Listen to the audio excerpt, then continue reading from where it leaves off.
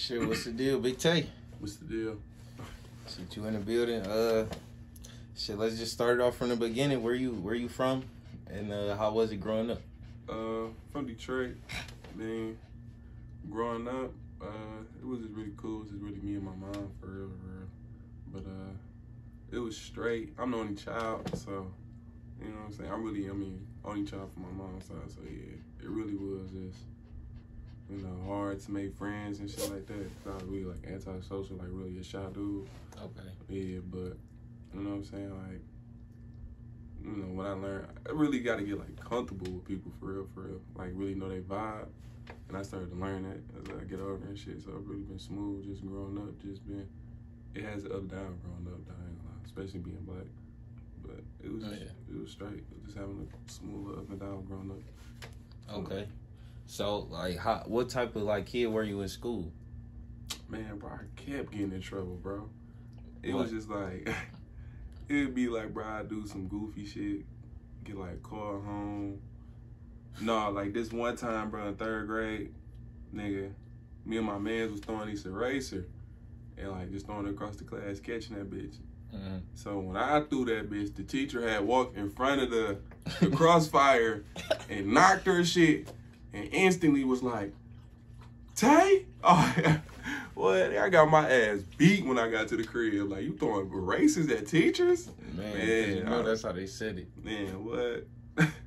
It was intentional. That was a whole ass accident. I swear to God it was.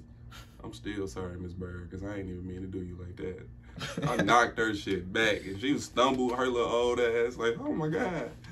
What? I got my ass beat. That's the worst ass whooping I'd have had. Okay.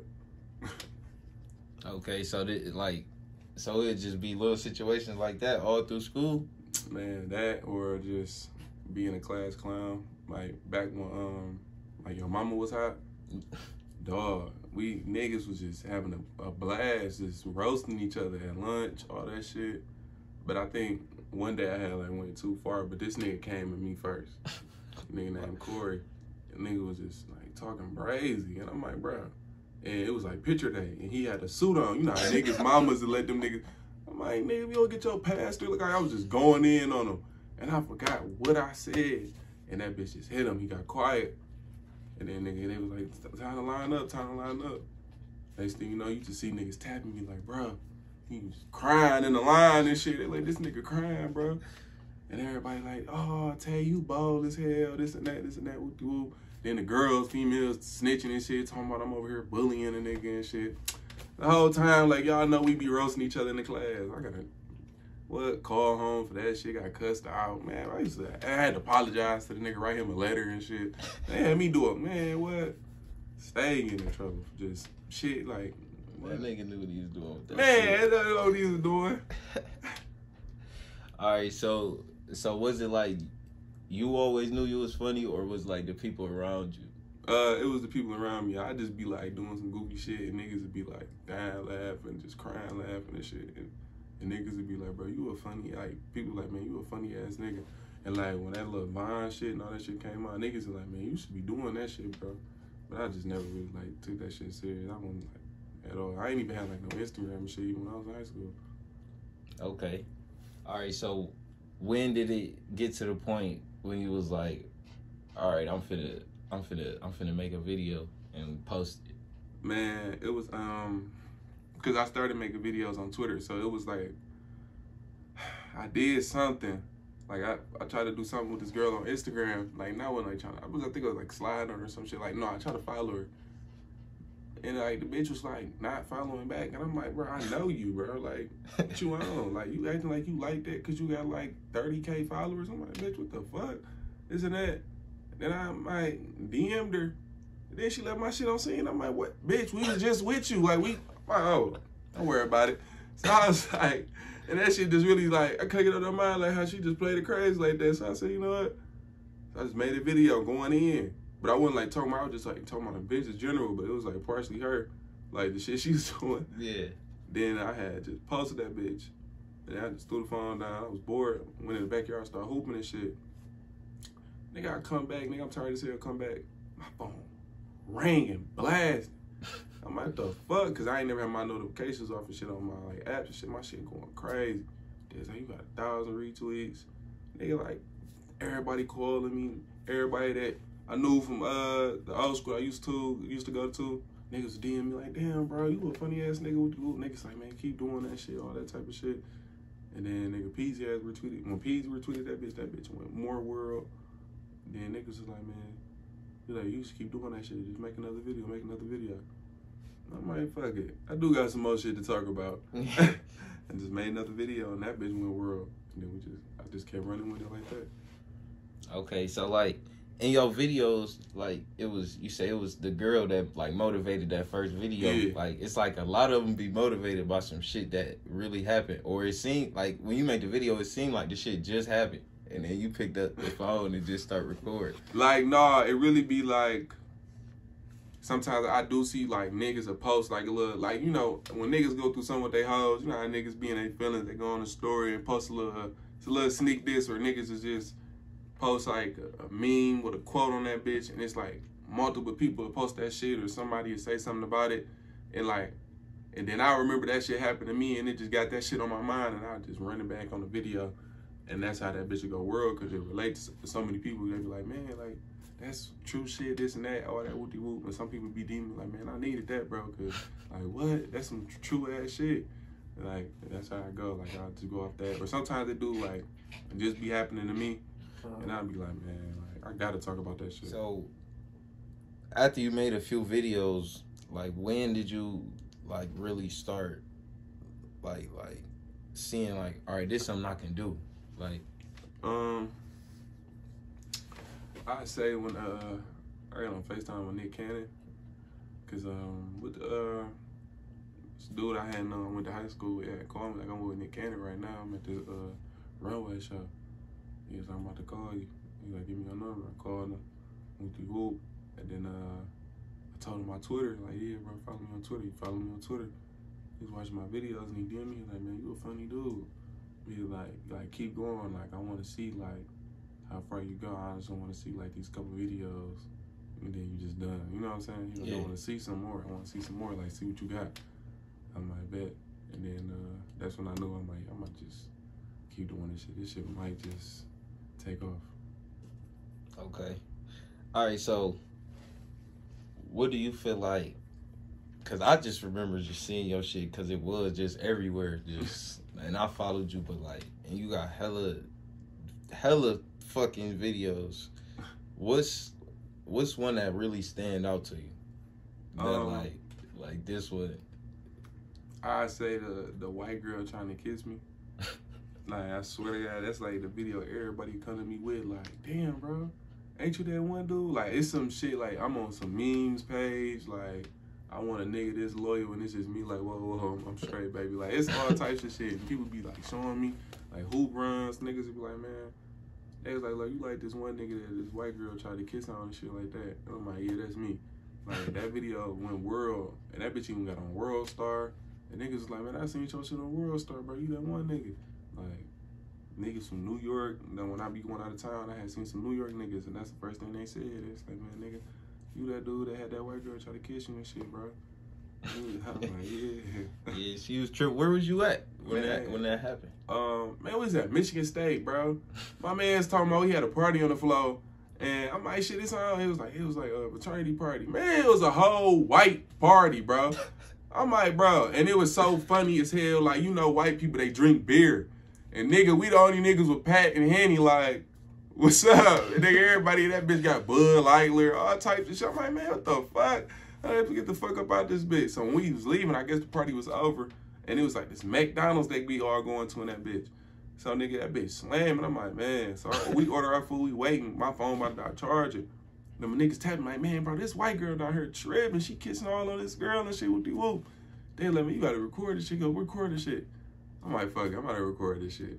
Nigga, I try to record that shit. Bitch just try to kiss all on me. So I'm like, what the fuck? Man, that bitch kissed like everybody in that bitch. And I'm like, this bitch wigging. And the nigga that kissed her in that bitch, I did not know that nigga, bro. I don't know that nigga. Everybody always keeps talking about, bro, that's your man's. Like, bro, I don't know that nigga, bro.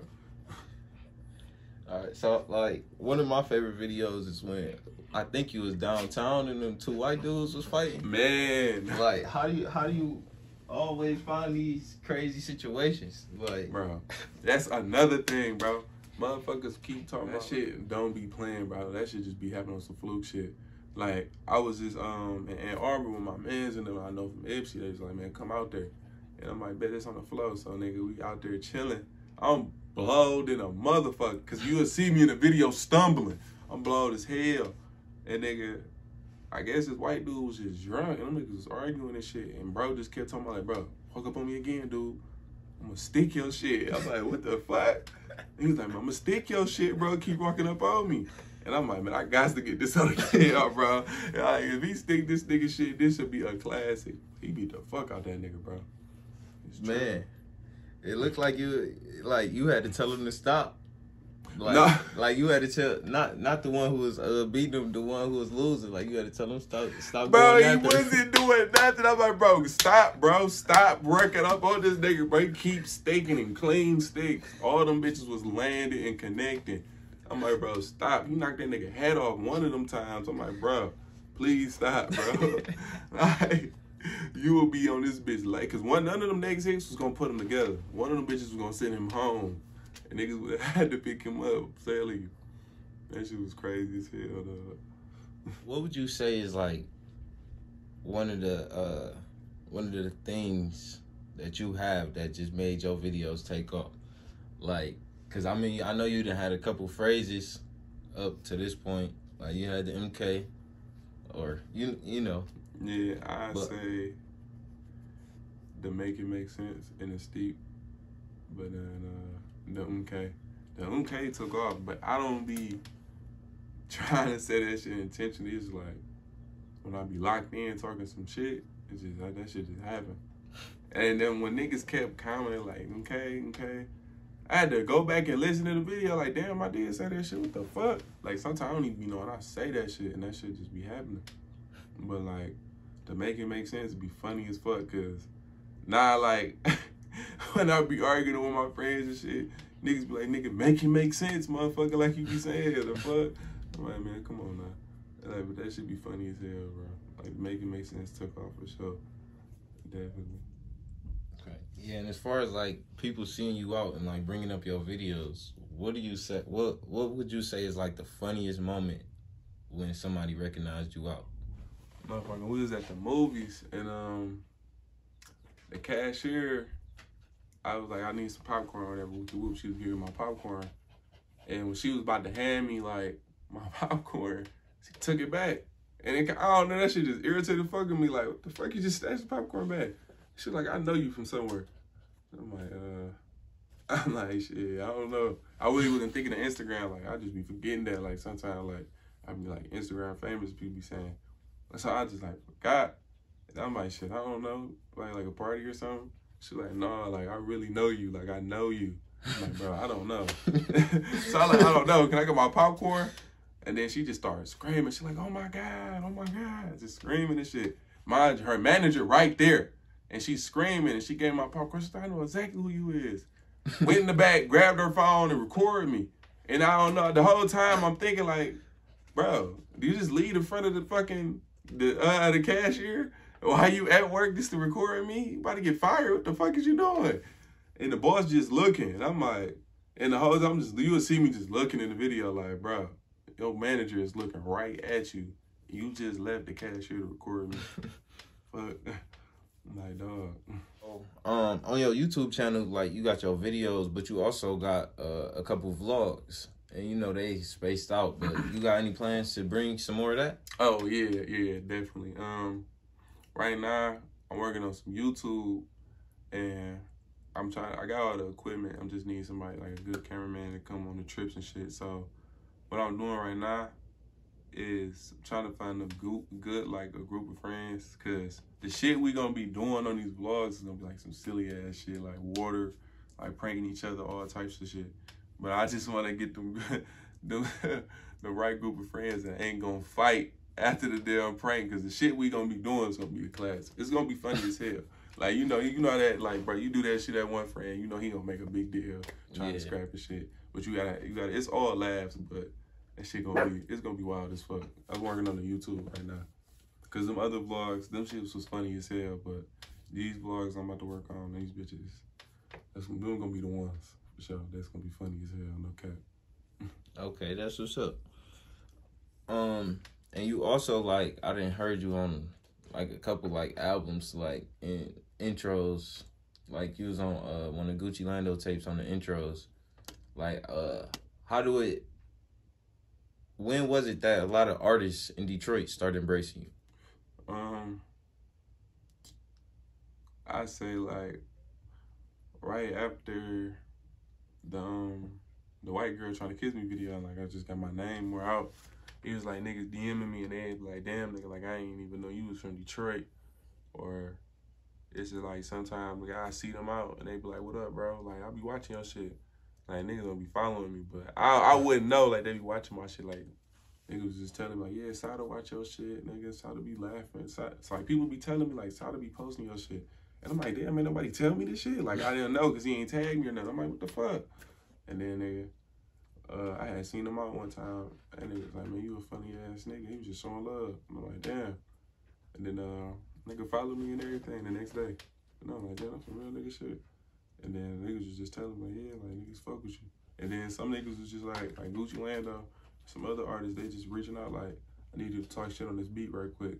And they like you to say some real ass shit. And I'm like, all right, give me a topic. And they gave me a topic. And it was just some similar shit that I already went through, so I just knew what to say. And that just went off like that. That's what's up. It's like, it's cool to see you like out here and taking in like a lot of different opportunities and just content is key for real. Mm-hmm. All right, so where do you see yourself taking it in like your brand in the coming years? After we build this like fan base with this YouTube, because right now we're gonna think of a name to get the group so we can get a good clothing line and a good logo. But after we cause it's really just building fans. You just can't make a brand without no audience. So that's what we're gonna do. We're gonna build this fan base up first, and then we're gonna take it from there. As far as like your motivation for the videos, is it still just like the way you explain, like just the way people posting similar things, or like and just seeing how people feeling and then you can relate to it and then the video come from there, or has you have any other strategies? I do go with the people relate, and just sometimes I just post it because it relates to me, really, and I just feel like I just gotta express it on the internet. And sometimes people find that, well, shit, most of the time people find it funny. So yeah. Yeah, I'm about to say, because a lot of times, like, it seemed like you just got some shit to get off your chest real quick. Yeah. Like, niggas finna hear this shit. All right. Exactly how it be. I'm ready when you are. All right, so how do you feel about the Quavo and Sweetie situation that's going down on Twitter and Instagram right now? I feel like low key they gonna get back together. I feel like they on some kid shit, handling it the internet way. But at the same time, people really wasn't catching on what she was trying to really say in the video. Like niggas just were like, cause how she said it, niggas is slow minded. But she said, I'm gonna let my nigga pick any other nigga to fuck her, right? Like for the threesome. But really, technically, you know you not about to pick no nigga, right?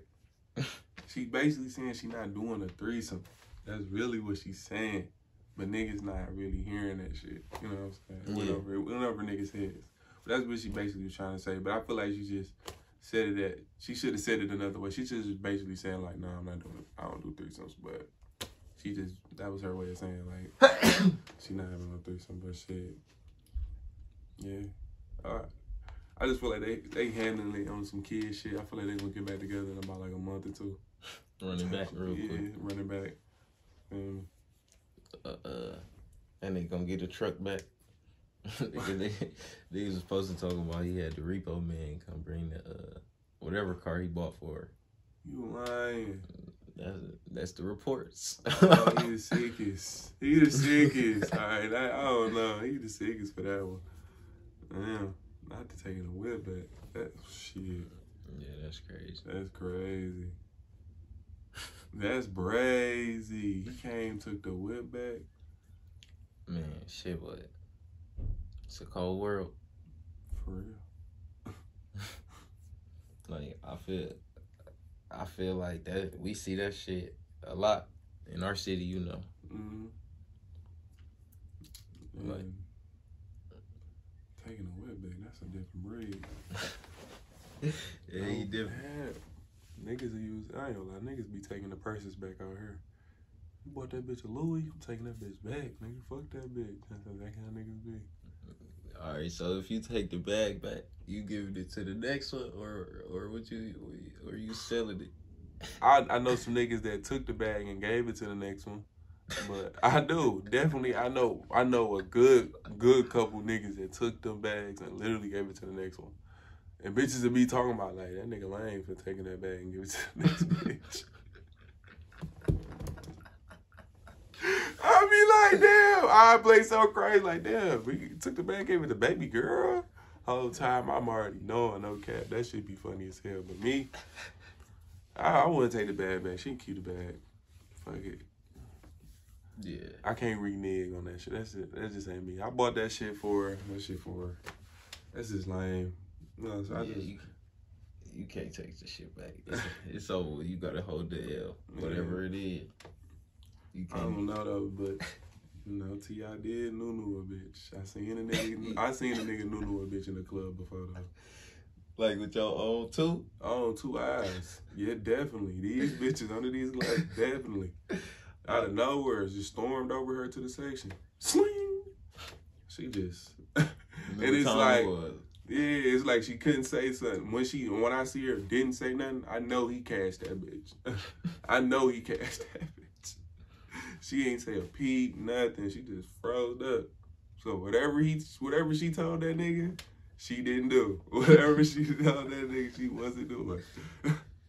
No cap. That shit crazy. All right, so shit. What's the wildest shit you done ever heard a girl doing? Like not necessarily to you, but maybe a nigga you know, or just some shit you done heard. Oh, I definitely say I know a bitch that milked a nigga, milked every dollar out of the pandemic. Milked that nigga. What'd she get? Everything, everything, trips, jewelry kits, all that shit. Then had the nerve to cheat on that nigga with a nigga that ain't spent a dime on her. And then had the nerve, bro, to try to get back with the nigga, bro. I'm like, you milk this nigga. Don't fuck with a broke nigga. You know what I'm saying? You know what I'm saying? Just dig that nigga grimy. It's like, that nigga lost weight. That nigga ain't had an appetite in a minute. I'm like, man. Man, I feel like that's the time we in, bro. It's dangerous. Oh my God, it's bro. It's dangerous. And then it be like the Instagram little meme posts don't be helping, bro. Like, what niggas be saying? Niggas just send her $1,500. She need her nails done. Or he'll say some shit like, when a nigga buy, I mean, like, I understand. Definitely, it's not, niggas definitely supposed to be buying shit like food, everything. Like, it's down there by law. When you born, you grow up to be a man, you definitely gotta get in the habit of spending money on a woman. But not all the fucking time. It be some people, like, some women that just want a nigga to pay for everything. She don't, you know what I'm saying? Don't like, come on now. I'm talking about a bitch pay for everything.